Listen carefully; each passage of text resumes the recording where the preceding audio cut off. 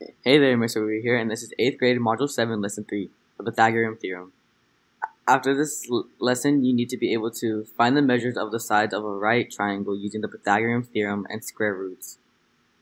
Let's learn. A right triangle is a triangle with... Hey, get out of here. Sorry about that. Not sure how he got in here. Anyway, let's learn. Right triangles. A right triangle is a triangle with one right angle. The legs are the sides that form the right angle. The hypotenuse is the side opposite the right angle. It is the longest side of the triangle. So here we have a right triangle. We can see that there's a box in the corner indicating that it's a right triangle. The parts that make the right triangle, those are your legs, and opposite the right angle is your hypotenuse. It's going to be important for you to note if you are talking about legs or hypotenuse, as when we're dealing with the Pythagorean theorem, referencing those things helps you keep track of what you are doing. Let's learn the Pythagorean theorem. The Pythagorean theorem describes the relationship between the lengths of the legs and the length of the hypotenuse for any right triangle. How it works: in a right triangle, so the key here is it has to be a right triangle, having that right angle. The sum of the squares of the lengths of the legs is equal to the square of the length of the hypotenuse. Now, that is a lot, and it doesn't really necessarily make sense written in words. It's more helpful to see what it would look like. I'm not going to be able to draw it here, but essentially, if you were to make a square on the leg, so this would be A tall and A wide, the area would be A squared. This is an A squared. If you add that to the same thing down here with a B square, adding those two squares together gives you the same area as this C squared on the C side. Now, when you're doing it, you're trying to find the side lengths, not actually these squares that are on the side. So in order to go back to the side, you end up doing the square root. But the Pythagorean theorem says that this square on the leg side plus the other square on the leg side is equal to the square on the hypotenuse side. In short, and so we don't have to write it out with a picture every time, we can say A squared plus B squared is equal to C squared. This is your Pythagorean theorem, where A and B are the legs and C is the hypotenuse. Here we can see how to find the missing lengths in the right triangle shown, and we'll use these steps. So if I'm trying to figure out my missing hypotenuse length, given the fact that my legs are 20 and 21, I can use the Pythagorean theorem since this is a right triangle. So leg squared plus leg squared equals hypotenuse squared. If I plug in the numbers, 21 squared is 441, 20 squared is 400. Next, I'm going to add those two together, and I get 841. 841 is equal to the square that's on the hypotenuse side. So to figure out that length, we're going to need to take the square root. So the square root of 841 is 29, meaning this side here would be 29.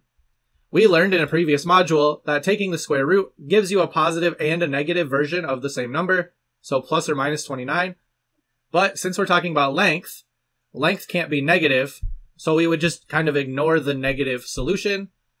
This triangle has a hypotenuse length of positive 29 centimeters. Example 1. Find the hypotenuse. A ladder is leaning against a building as shown in the figure. What is the length of the ladder? First, we know the lengths of the legs. So we can see leg here, leg here. Here's our right angle. We're trying to find our hypotenuse. So let's say that A is 12. So 12 squared. And B is 16. So 16 squared. I'm making a square off each side to figure it out. So 12 squared is 144. So let's say that this square is 144. 16 squared is 256. If I add those together, then this square that's off the hypotenuse is equal to 400. What side lengths could give me an area for a square of 400? To figure that out, square root it. So square root of 400 is 20. And again, we don't need the plus or minus. We don't need the negative distance. So the length of the side must be positive. The ladder here was 20 feet long. Check your understanding. Read through the situation and use the picture to help find the length of x. Pause the video now and complete the check.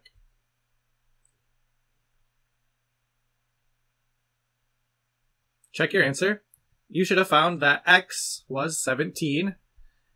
If I do 8 squared, which is my square off the bottom here, I get 64, plus 15 squared, so the square off that side, that's 225. Added together, I would get x squared. These two together is 289. Last, I'm going to take the square root to get back to my side length. So the square root of 289 is 17, and I only need the positive answer. So 17 was x, and our unit was feet. Example 2. Find the hypotenuse in 3 dimensions. A 12-foot flagpole is placed in the center of a square area. To stabilize the pole, a wire will stretch from the top of the pole to each corner of the square. The flagpole is 7 feet from each corner of the square. What is the length of each wire? Round to the nearest tenth. So in the picture here, the legs are represented by line segments A, B, so along the bottom here, and AC, which is the height of the flagpole. The hypotenuse is our support wire from B to C. We can use the Pythagorean Theorem to find our support wires. So first, AB is 7. AC, our other leg, our height here was 12. If we square those, 7 squared is 49, 12 squared is 144. We're going to add those together and we get 193. So our square off our hypotenuse was 193. To find that side length, we take the square root. The square root of 193 is not a perfect square, so we're going to need to use a calculator. It comes out to about 13.9. And since we rounded off, we're going to use our little squiggle equal sign. Again, that means approximately equal to. So the length of the wire is about 13.9 feet. And again, we do not want our negative distance. So we only use positive 13.9. Check your understanding. Read through the situation and use the picture to solve for x. Pause the video now and complete the check.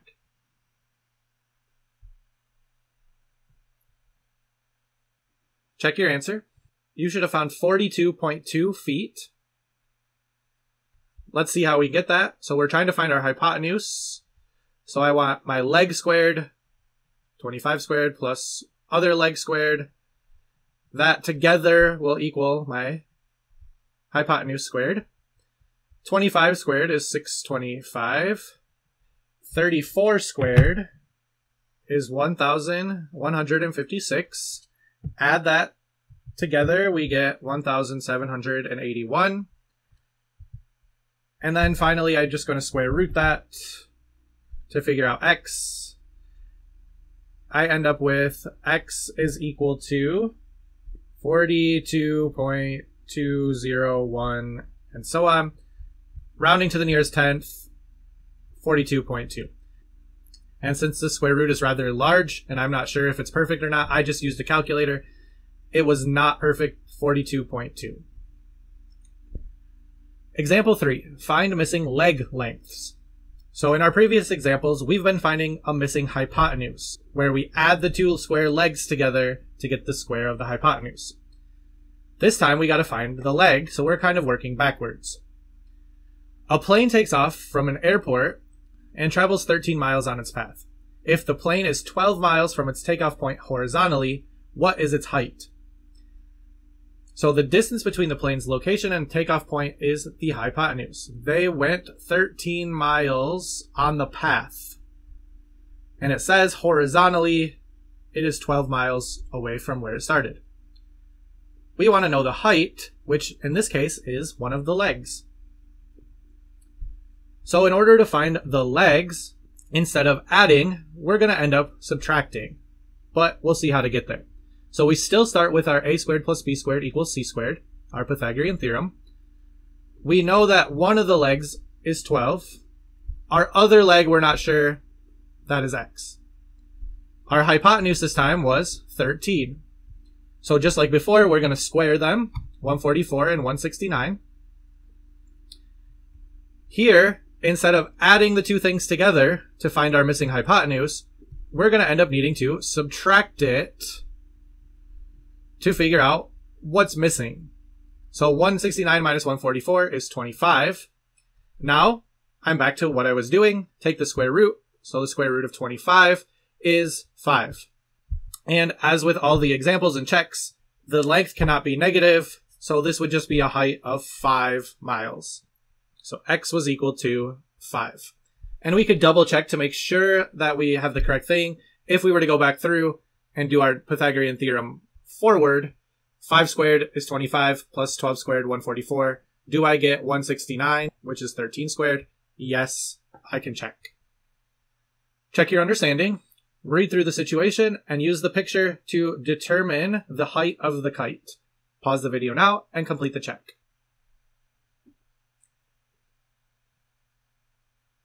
Check your answer. You should have found that it's 35.7 feet above the ground. To get that 35 squared plus whatever the height squared is, I'm going to use h this time, is equal to 50 squared. Using my calculator, 35 squared is 1225 plus whatever the height squared was is equal to 50 squared, which is 2,500. Subtract.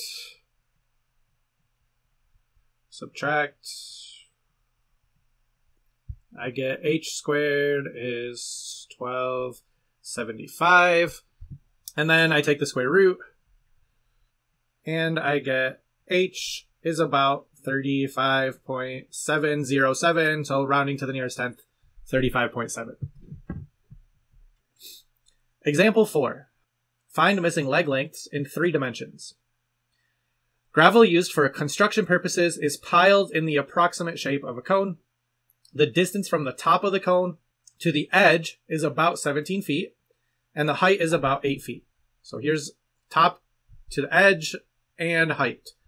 What is the approximate radius of the cone? Round to the nearest tenth if necessary.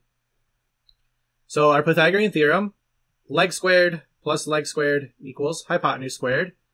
Plug in what we know. So we know the leg, we know a hypotenuse. We're missing our radius, our bottom leg. Let's square them out. A squared is 64, 17 squared is 289. Subtract 64 from both sides. So b squared is around 225. Take the square root of 225. B is about 15. And again, length can't be negative, so it is about 15 feet. Check your understanding. Read through the situation and use the picture to figure out the height of the roof. Round to the nearest tenth if necessary. Pause the video now and complete this check.